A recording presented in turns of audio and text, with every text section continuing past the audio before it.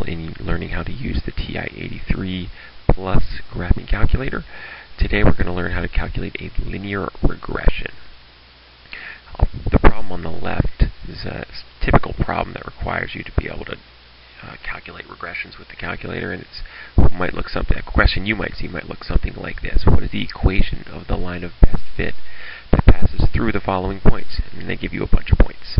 And they're just asking you to calculate the regression that gets closest to all these points. And the 83 plus, in the 84 plus, and I think all the TI-80s, you hit the stat button first. Make sure your calculator's on. Hit the stat button. Then it's already what you need highlighted is already highlighted. You need to edit. So you just hit enter. Now we're going to edit list 1 and list 2.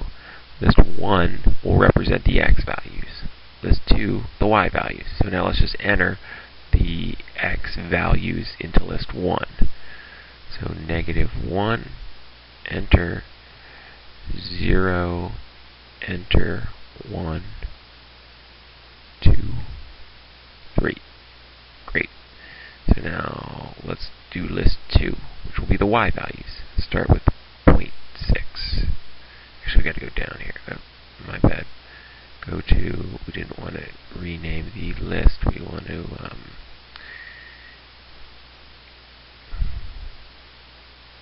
put it in, put 0.6 obviously in the first spot there. 0.6, 2.05.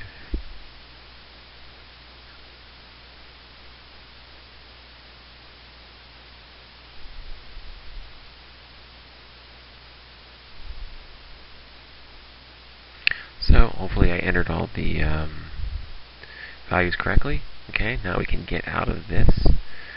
Go back to stat. Now what we want to do is go to calc, and what we're looking for is the linear regression. Linear regression. If for some reason we wanted to calculate an exponential regression, we would just go down here. But this question is asking for the line of best fit. Therefore, we need to do a linear regression. And it doesn't matter whether you use this or you use this. So hit enter, linreg, and then you have to just put L1, L2. Second, list 1 for our x values, and there's a comma button. Where is that comma button? Comma, list 1, comma, and you can probably figure out that we now need list 2. This is just saying take the x's, take the y's, and calculate a linear regression. Hit enter, and there you go.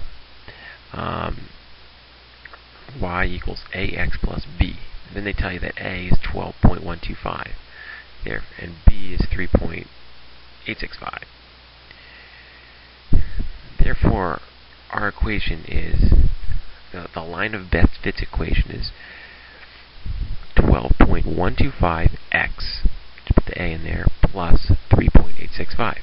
So that's it. That's how you calculate a linear regression with the TI-83 Plus. It's pretty much the same for the TI-84, and I hope you got something from this. It's really not too tough.